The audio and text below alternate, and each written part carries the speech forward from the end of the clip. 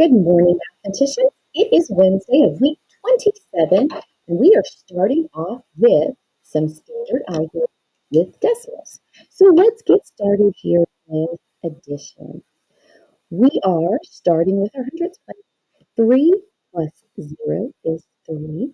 4 plus 0 is 4, decimal. 2 plus 1 is 3. 5 plus 8 is 13. Here is my 3 carrying my 1 plus 4 is 5. So my answer here is 533 and 43 hundredths. Now let's go to subtraction. If I have 7, I can't lose 9. So I'm going to cross this off. I'm going to make this a 0, and I'm going to give 10 to the 7, making it a 17. Now I have 17 minus 8, or excuse me, minus 9. I said the answer, which is 8. Now I have 0, so I can't lose 8. I'm going to cross off this 5. I'm going to make it a 4. Therefore, this 0 gets 10, and I have 10 minus 8 is 2. Now I have 4 minus 5. Gosh, I can't do that either. So I'm going to borrow from this 2. I'm going to make that a 1, and this becomes not a 4, but a 14. 14 minus 5 is 9. There's my decimal. Now I can't do this either. Every single part of this is borrowing. We have 1 minus 4, which I cannot do. So I'm going to borrow from this 2. I'm going to make it a 1. This is an 11. 11 minus 4 is 7. And now 1 minus 0 is 1. Whew, that was a lot of borrowing and regrouping. A really good opportunity to see if we're accurately doing that skill combined with our decimal place values. My answer is 7 and 928 thousandths. All right, let's take a look at some fractions. So here, boys and girls, I have 1/3, and I'm going to add 1/2. But right now, I don't have them in a form where I can add because I'm looking at wholes that are broken up into different quantities, right? So my very first job is to turn these into an equivalent fraction, right? I have to get a common denominator. Okay, I'm going to look at this 3 and I'm going to think to myself, if I doubled 3, I would have 6. Or some of my students have been multiplying their denominators, which in this case, we're going to get to the same answer, right? Let's create the same value of 1/3, but an equivalent fraction that equals something over 6. So I'm asking myself this, boys and girls, remember, 1/3 equals what over 6? Well, if I take 3 times 2, I get 6. So I'm going to do the same thing for my numerator. 1 times 2 equals 2. This is just creating equivalent fractions, right? This part isn't new to us in 5th grade, but tucking it into adding our fractions is a little bit different.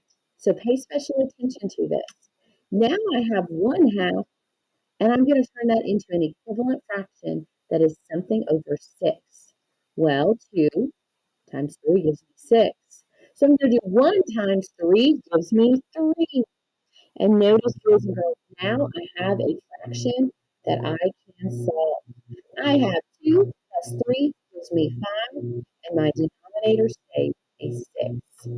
I'm going to draw a line so we can take a look at this below.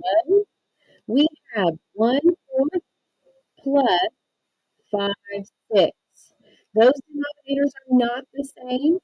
So pause this video and try this out to see if you can figure out what they'll be.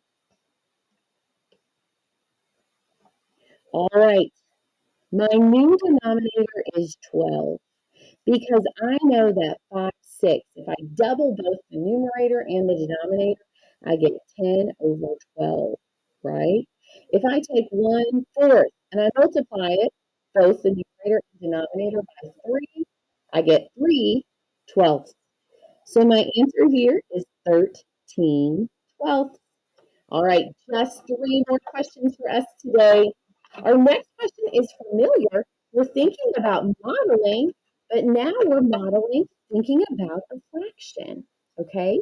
So my first question I'm going to ask myself is, how many columns is this divided into? Well, it's divided into 5 columns. So my denominator is 5 because my denominator is how many parts my whole is broken into. My whole is broken into 5 parts. And how many of those parts have shading? Well, 4 of my columns have shading out of 5. Now I'm going to look at my rows. How many rows do I have? I have 4 rows. How many of those rows have some shading? 3 have shading. So my answer here is 3/4 times 4/5. 3/4 times 4/5 is what I have shown in my problem. Now remember, boys and girls, the denominator is how many parts my whole is broken into. If I count all the parts, there are 20 between both the gray and the white. Now my numerator is how many of those parts are gray, and that is exactly 12. That is the answer to this problem. Our second to last problem today is about the rifle tower in Paris. It's made of 3 sections. Notice this is my first section, second section, third section. How tall is the rifle tower in total? So we are going to stack these numbers. We are going to attend to the place value and make sure that this place value perfectly aligns. When I perfectly align these place values, now I'm adding my hundredths, for example. So if I add these hundredths, I'm going to have 13. Carry my 1. Now if I add these, I'm going to have 12. Carry my 1. If I add these, I'm going to have 19. Carry my 1. If I add these, I'm going to have 9. If I add these, I'm going to have 9. And if I have these, I'm going to have 2. All right, that is the answer in total. But what is the unit? It's a meter. Lastly, I'm looking at the 3 equations that I can use to represent the diagrams. Well, the first thing I could do is think about what fraction I see here. Then I could multiply it by 2, right? Because I see it 2 times. Well, how many parts is this diagram divided into? It's divided into 5. How many of those parts have shading? 3 of them do. So I'm looking at 3/5 times 2. There's one way I could represent this. I could also think about this being one whole divided into 5 parts. So I can actually write that out. One whole divided into 5 parts. And then I can remember, and after that's divided into 5 parts, I captured 3 of them here, right? And then I did that 2 times. So I could multiply this by 2. There's another expression that I could build.